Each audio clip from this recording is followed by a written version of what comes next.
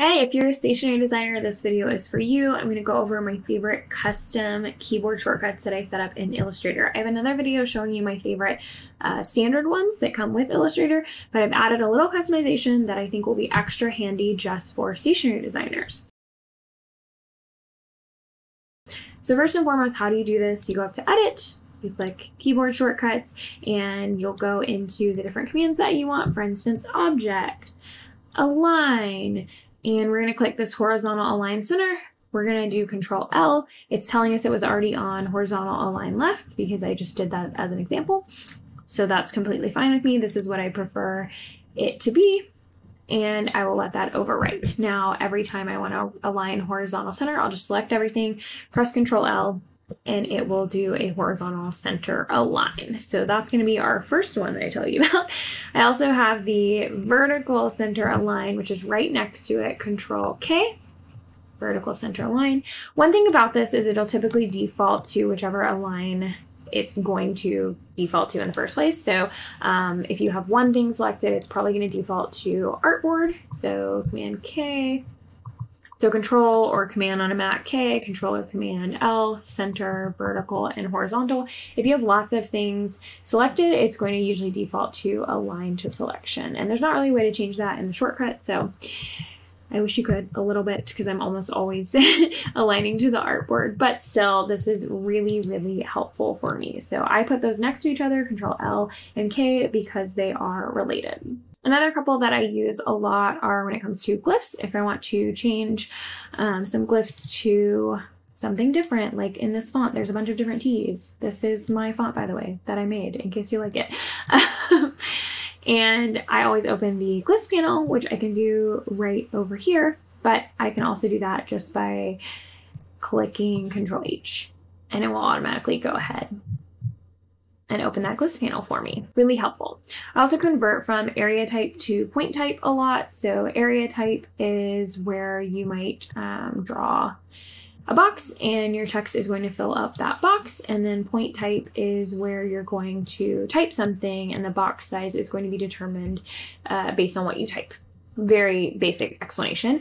And you can see the difference is this white bubble versus this blue bubble. And then you can click that bubble to transfer that text box from area to point type. But I went ahead and made Control Y to do that for me. You can see it's kind of, oh, it's actually moving a little bit as I convert that. So I use Control Y for that.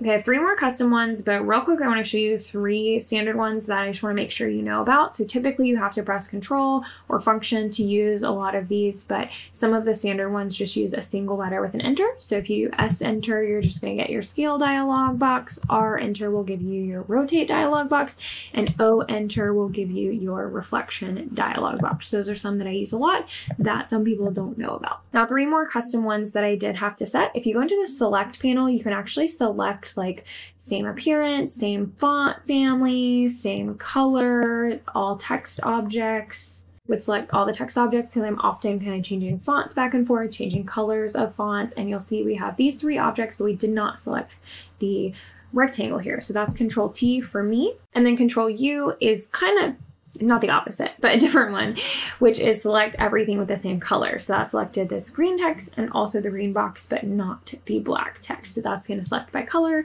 which is a U. I like to think of that as, because, you know, in Britain, they have the U in color. So I like to think of that as fancy color, Control U. And then lastly, on the same note, I changed this one to a different font family, but Control I is going to select everything in the same font family. So it's kind of like selecting all of the text objects, but it's only going to select that particular font. This is especially helpful for invitation design because we're often working with like a cursive font and a print font or a display font and a more paragraph font. So you can select all of them at once. And I use that as Control I.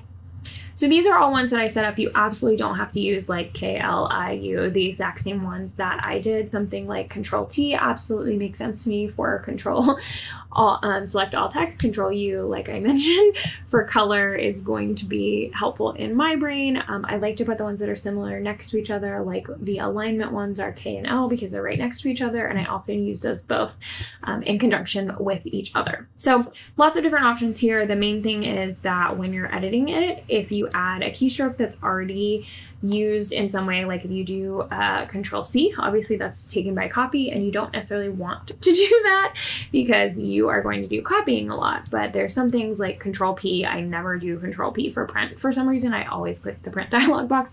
So replacing that with something that's more useful to me might be a good idea. But replacing Control C and Control V with something is never going to be a good idea because I copy and paste all the time. So just pay attention to what you're using, but you absolutely do not have to use the same ones that I just mentioned. So check out that other video on all my favorite standard ones. If you're not used to using keystrokes, this is just one of the most powerful things about Adobe Illustrator and Adobe Creative Cloud in the first place. And I hope you'll stick around and watch more of our Adobe playlist. If you are interested in becoming a stationery designer, hi, I'm Lainey. I teach that. So I have a whole membership just for wedding invitation designers that I'll link in the description for you. Thanks for watching.